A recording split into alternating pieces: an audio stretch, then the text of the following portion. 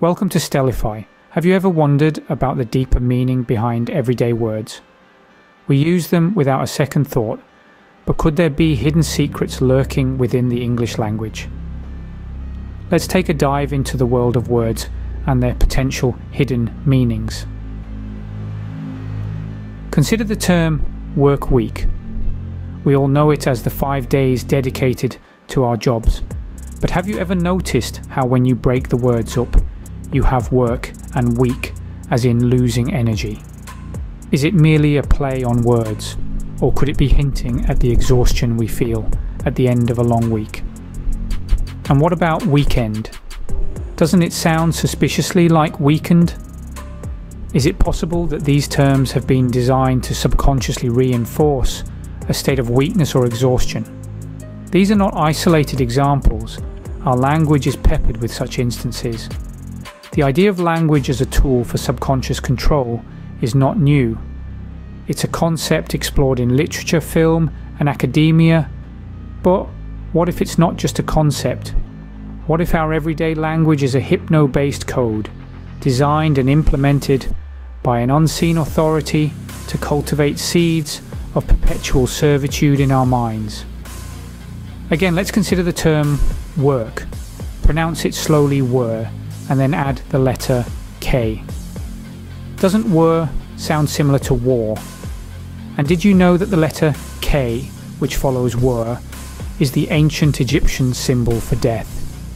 Is it possible that work is a cryptic combination of war and death? Every day we use words that could be hiding secret meanings, subliminally influencing our thoughts and behaviour.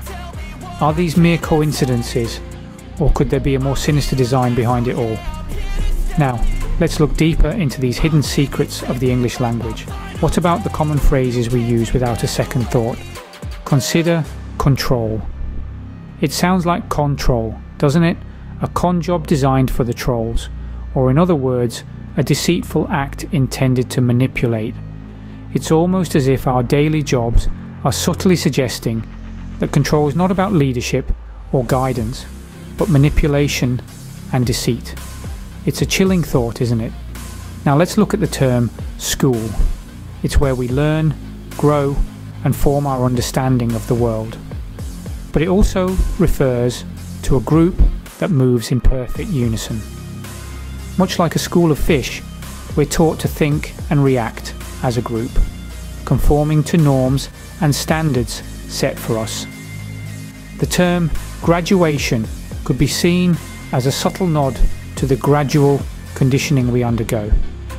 What's the point of this exploration? It's not to alarm or discourage you. It's about awareness. It's about questioning and understanding the deep-rooted meanings and implications of the words we use daily. Could our language be subtly conditioning us for obedience and conformity? It's food for thought, isn't it? Our morning rituals may not be as innocent as they seem. Let's begin with the word morning. It's the start of our day, a fresh beginning, yet its phonetic twin, morning, is a term for grief or sorrow. Isn't it peculiar that we kick off our day with a word so closely associated with sadness and loss? Then we greet each other. Hello, we say, but have you ever considered what you're truly saying? Break it down and it becomes hello. Now, why would we want to incorporate hell, a place of torment and suffering, into our everyday salutations? It's a chilling thought, isn't it? As our day continues, we strive to earn a living. But take a moment and think about the other meaning of earn. It's also an urn, a vessel for the ashes of the deceased. So, when we say we're earning a living, are we unintentionally referring to our own mortality? And what would be a morning without coffee? But contemplate this. The prefix cough is also found in coffin, a resting place for the dead. The word itself is of Egyptian origin, initially spelled as kafi or kafin, where ka means the spirit after death. Strikingly ominous for a beloved morning beverage, wouldn't you say? Now, let's talk about our jobs.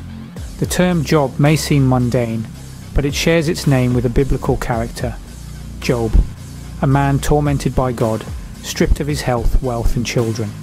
Isn't it unsettling that our daily work is named after a man who faced such immense suffering? So we start our day with words tied to sorrow, hell, death and the afterlife, then head to a place named after a figure of suffering. It's quite a disturbing perspective on our daily routines, isn't it? So, are we unwittingly starting our day with words of sorrow and death? Now, let's explore the possible hidden meanings behind religious terms. We start with the word parish. It's a term we've all heard, usually referring to a specific community within a church.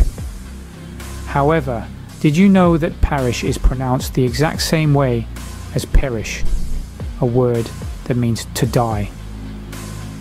Isn't it strange that a term we associate with community and worship shares such a close resemblance to a word that signifies the end of life?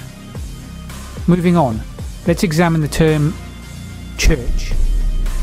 This word, which we often associate with sanctuary and spiritual growth, has some intriguing roots. The word church originates from the Scottish word kirk, but the history doesn't stop there. Kirk comes from the Roman word church. Now, here's where things get truly fascinating. Circe is derived from the Greek Mother Circe. And who was Mother Circe? She was a sorceress known for her devious ways. She would lure men into her home, transform them into pigs, and then eat them. Yes, you heard that right. The word that we now associate with a place of worship comes from a character known for deception and death. So, what does this all mean? Are we to believe that our places of worship are imbued with hidden messages of death and deception? Are we, like the men lured by Mother Circe, being led unknowingly to our own metaphorical demise? Now, it's important to remember that language evolves and words can take on new meanings over time. But it's also worth considering that these connections may not be entirely coincidental. After all, language is a powerful tool, and words carry more weight than we often give them credit for. Could our places of worship carry hidden messages of death and deception? As with many mysteries, the truth remains elusive. But one thing's for certain: exploring the hidden meanings behind the words we use every day can lead us down some truly unexpected paths. Now, let's revisit the key insights. We have journeyed through the maze of language, digging into the possible undisclosed meanings hidden in the English words and phrases we use daily. We began with our typical work week, where work could be associated with a grueling war leading to fatigue and exhaustion. We plunged into our daily morning rituals, where words like morning and coffee could be linked with mourning and death. Intriguingly, we dissected the word earn, as in earning a living, which shares an uncomfortable resemblance to urn, a vessel for ashes post-cremation. We ventured further with familiar terms like job, coincidentally sharing its title with a biblical character, tormented by God. We examined why we use a term linked with hardship to describe our sustenance. We also cast light on the disconcerting roots of religious terms. The word parish, representing a religious community, phonetically mirrors perish, a word synonymous with death. We delved into the history of church, tracing its origin to the Greek Mother Circe, a notorious sorceress. These hidden meanings could be pure coincidence, or they could imply a deeper, clandestine layer within our language, subtly steering our thoughts and actions. But this video isn't aimed at providing definitive solutions, instead stimulating curiosity, urging you to question, research and peek beyond the ordinary. Our language is a mighty tool, and occasionally it unfolds secrets that are camouflaged in the open. So continue your exploration, keep challenging norms, and who knows, you may stumble upon some fascinating secrets concealed amidst the words we use every day. We hope you are enjoying our videos at Stellify. If you are, please take the time to subscribe and hit the thumbs up button. It inspires us to make more content, and we have so much more to discuss. So, do you see the potential that the English language has been hijacked to cast a dark spell on us? Well, they don't call it spelling for nothing, you know. We want to thank Jason Christoph, an expert in mind control, for the information used in this video. You can read the full article by clicking the link in the description. What do you think? Let us know in the comments below.